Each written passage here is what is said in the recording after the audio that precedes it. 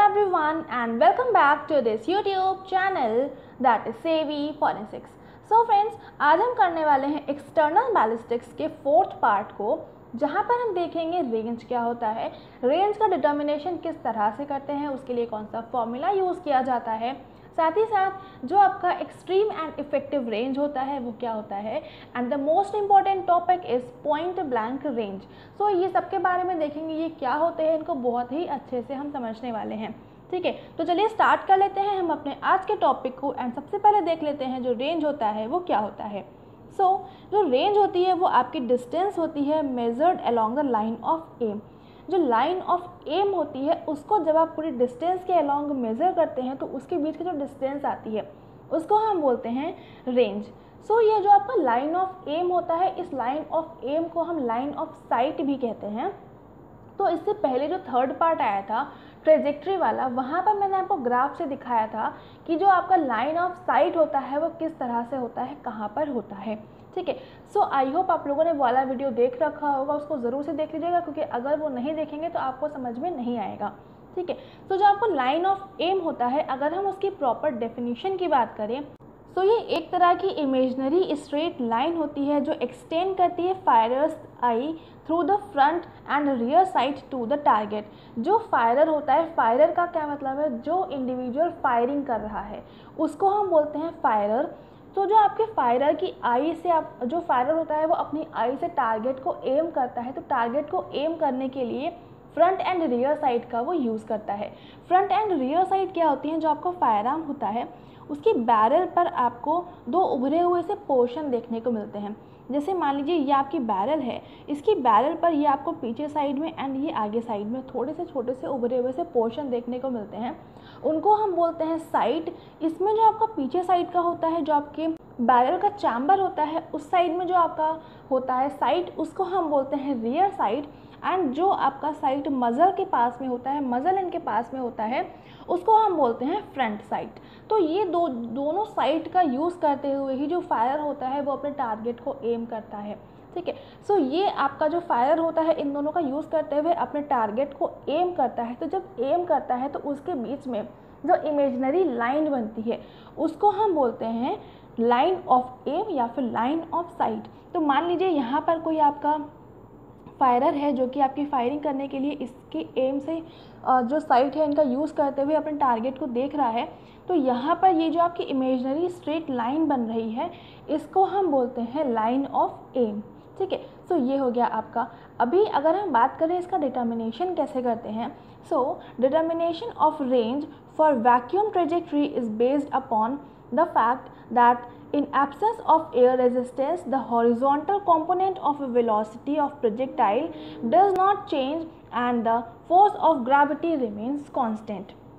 इसमें क्या होता है, ये आपका जो वैक्यूम ट्रेजेक्ट्री होती है जो कि मैं आपको ऑलरेडी प्रीवियस वीडियो में बता चुकी हूँ, तो उसको देख लीजिएगा.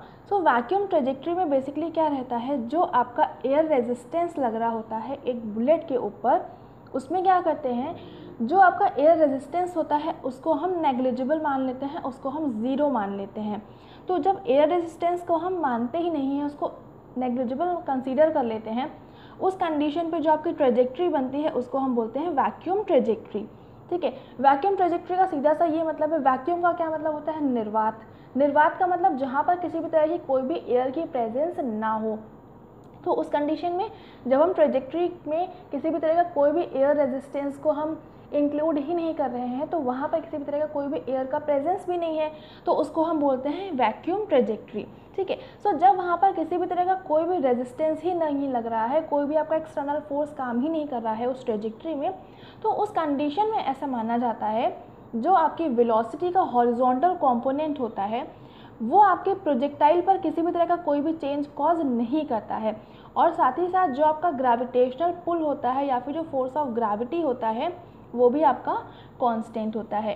ठीक है, अगर हम बात करें हॉरिजॉन्टल कंपोनेंट ऑफ वेलोसिटी की, तो आप लोगों ने फिज़िक्स में पढ़ा होगा.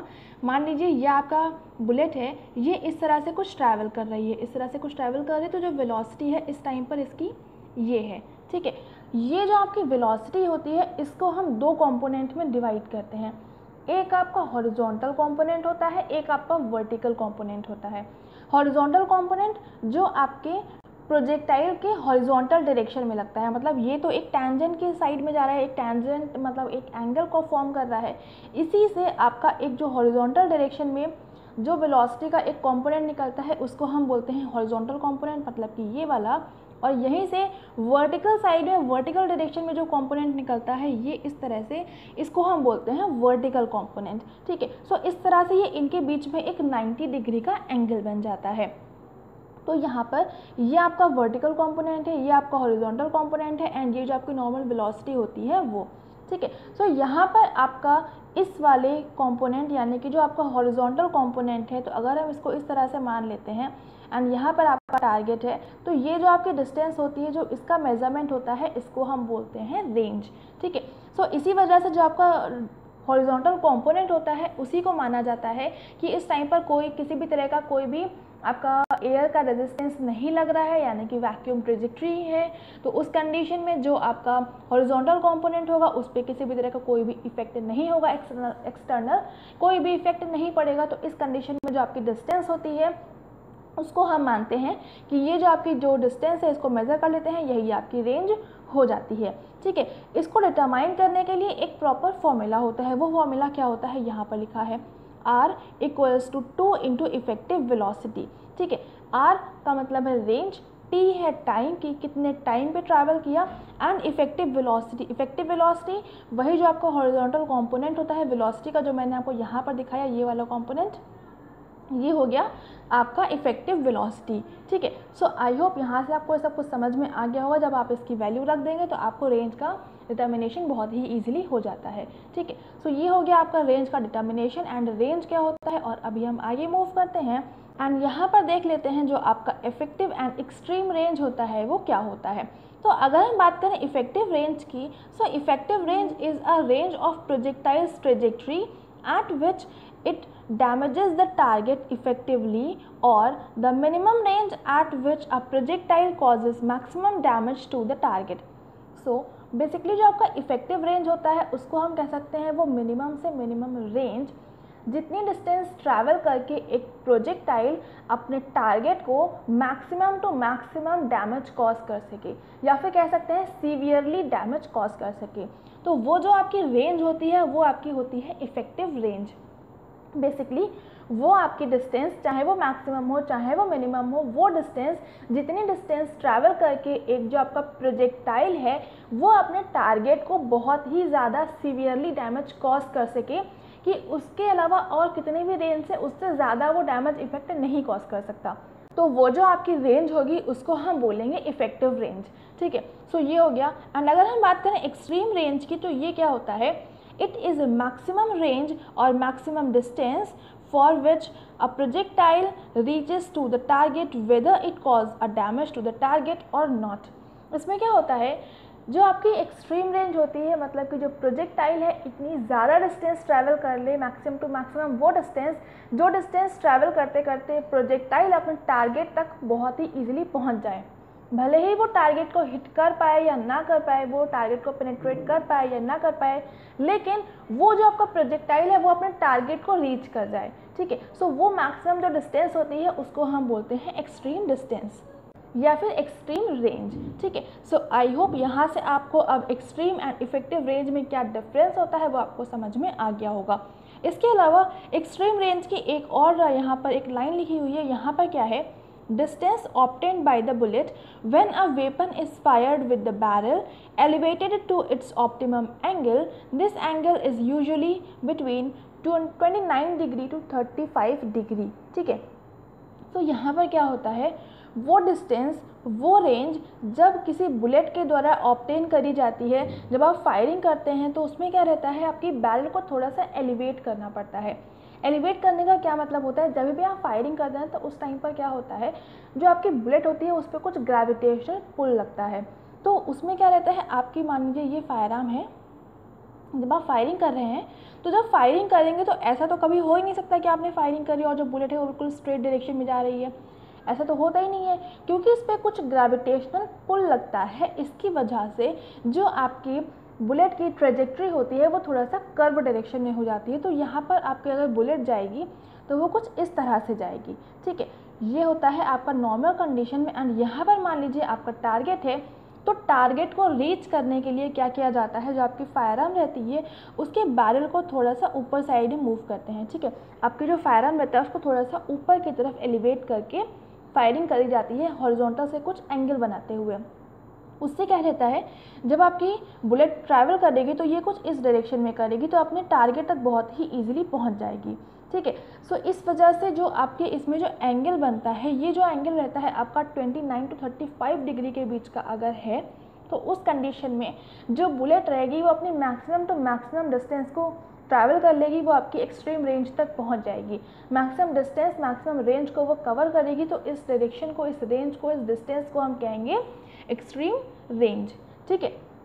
अभी यहाँ पर क्या होता है, ये जो आपकी नॉर्मल था यानी कि 90 डिग्री पे फायर आर्म था, यहाँ पर आपकी बैरल थोड़ा सा ऊपर साइड में उठ गई, तो इसमें क्या हुआ, इस पोजीशन पर यहाँ पर एक एंगल बनता है। ये आपकी नॉर्मल फायर आर्म थी 90 डिग्री पर, यहाँ पर आपने थोड़ा सा उठा दिया, तो इसके बीच में यहाँ पर जो एंगल बनता है इसको हम बोलते हैं एंगल ऑफ एलिवेशन, ठीक है। सो आई होप ये भी आपको समझ में आ गया होगा, क्योंकि अभी इसको आगे हम और समझेंगे, तो अभी हम आगे मूव करते हैं, वहाँ पर देख लेते हैं, ठीक है। तो यहाँ पर क्या होता है, जो आपका पॉइंट ब्लैंक रेंज होता है उसको देख लेते हैं कि पॉइंट ब्लैंक रेंज क्या होता है।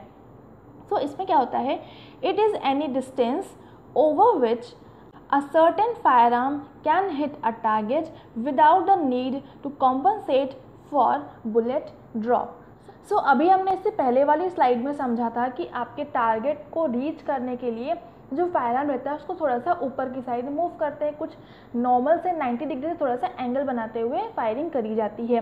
सो यहाँ पर क्या रहता है, जब आप फायरिंग करते हैं उस कंडीशन में, तो वो बेसिकली इसके लिए किया जाता है ताकि जो बुलेट का ड्रॉप होगा, जो आपका बुलेट पे ग्रेविटेशनल पुल लगेगा, वो कॉम्पनसेट हो जाए एंड वो अपने टारगेट तक बहुत ही ईजिली पहुंच जाए, ठीक है। सो पॉइंट ब्लैंक रेंज में क्या रहता है कि आपको फायरिंग करनी होती है 90 डिग्री पर ही, ये आपको इसी तरह से फायरिंग करनी है। यहाँ पर आपको किसी तरह का कोई एंगल बनाइए फायरिंग नहीं करनी होती है, आप इसी तरह से फायरिंग करेंगे ताकि आपका जो बुलेट रहेगी वो मान लीजिए इस तरह से भी जाएगी।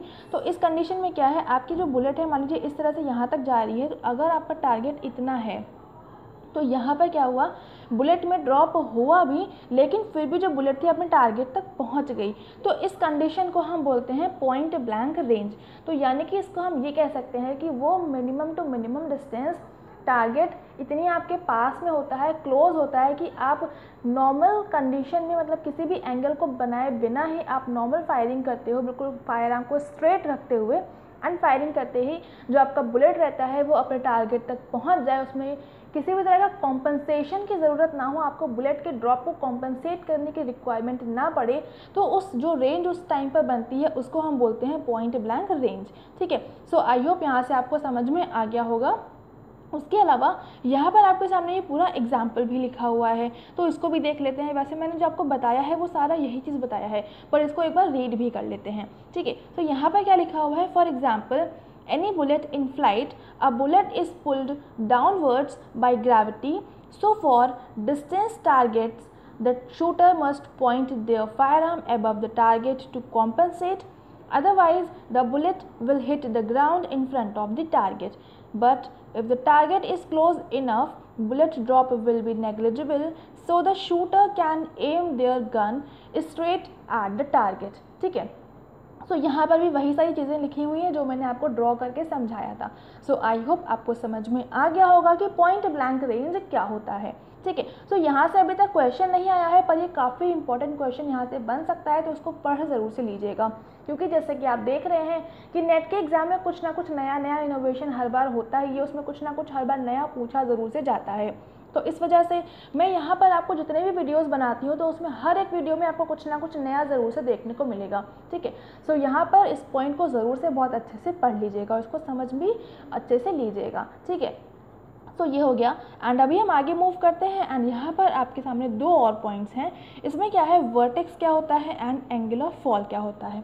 वैसे तो जो मैंने डायग्राम बनाया था वहाँ पर जो आपका थर्ड पार्ट था वहाँ पर पूरा जो ग्राफ था उससे मैंने आपको समझाया था कि क्या होता है, लेकिन फिर भी यहाँ पर मैंने उसकी प्रॉपर डेफिनेशन लिखी हुई है, तो आप उसको भी एक बार पढ़ लीजिए। वर्टेक्स क्या होता है, जिसको हम मैक्सिमम हाइट भी कहते हैं, सपोज़ ये आपका हॉरिजॉन्टल है जिसको हम बेस लाइन भी कहते हैं। ये जो आपकी बेस लाइन होती है, यहाँ से मान लीजिए आपकी बुलेट निकली है तो इसने ये इस तरह से कुछ आपका डिस्टेंस ट्रैवल करी है, कुछ इस तरह की ट्रेजेक्ट्री बनाई है। तो यहाँ पर जो ये आपकी वर्टिकल डिस्टेंस है तो वो maximum to maximum vertical distance आपकी ट्रेजेक्ट्री की बेस लाइन से जो आपकी मैक्सिमम होती है उसको हम बोलते हैं वर्टेक्स या फिर मैक्सिमम हाइट। ठीक है, तो यहाँ पर भी सेम वही चीज़ें लिखी हुई हैं, vertical distance from the base line to the trajectory curve. इसके अलावा it is maximum height of a trajectory और the maximum height eight which a bullet reaches during travelling to its path for reaching to the target. ठीक है, तो यहाँ से I hope आपको समझ में आ गया होगा। ये डेफिनेशन आपके एग्जाम में आपको हेल्प कर सकती है, क्योंकि अगर आप मास्टर्स या बैचलर्स के स्टूडेंट हैं तो वहाँ पर आप ये डेफिनेशन लिख के आएंगे तो आपको काफ़ी अच्छे मार्क्स मिलने वाले हैं, क्योंकि जनरली आप देखेंगे तो आपको इसकी डेफिनेशन प्रॉपर कहीं भी लिखी हुई नहीं मिलेगी, इसलिए मैंने यहाँ पर आपको ये डेफिनेशन अच्छे से लिख दी है। ठीक है, नेक्स्ट हम बात करें एंगल ऑफ फॉल की। तो एंगल ऑफ फॉल को भी हमने डायग्राम से बहुत अच्छे से समझा था।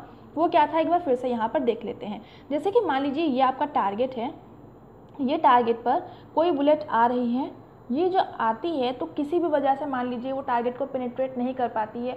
हो सकता है कि जो आपका टारगेट है वो बहुत रिजिड हो, या हो सकता है कि जो टारगेट है, टारगेट तक पहुँच के जो आपकी बुलेट की वेलोसिटी थी वो उतनी ज़्यादा नहीं बची हो कि वो आपके टारगेट को पेनिट्रेट कर पाए, और कोई भी रीज़न हो सकता है कि वो जो बुलेट थी वो टारगेट को पेनिट्रेट नहीं कर पा रही है।